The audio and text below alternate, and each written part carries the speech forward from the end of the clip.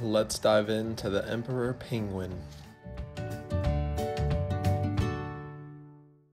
Do you love the ocean and all the weird things in it, like this, this, this, this, this, this, this, this, this, or this? If so, make sure you hit that subscribe button and go ahead and click that notification bell so you don't miss out on anything ocean related. The emperor penguin is the largest species of penguin and grows up to about 4 feet in height. They are only found in Antarctica or areas around New Zealand.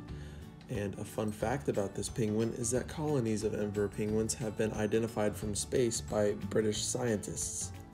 There are thought to be 54 colonies there today.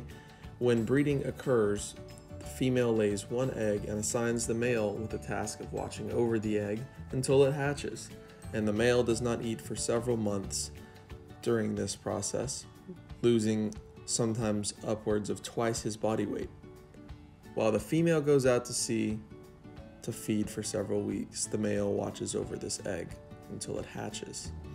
These Antarctic birds can dive as deep as 560 meters and hold their breath for more than 20 minutes. They feed on small fish, squid, and krill.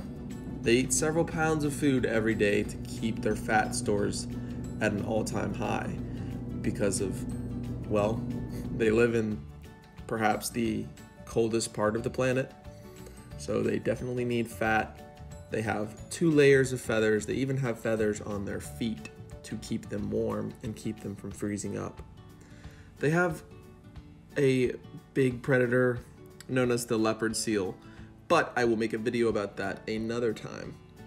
Thank you guys for watching, and next time on All Things Marine.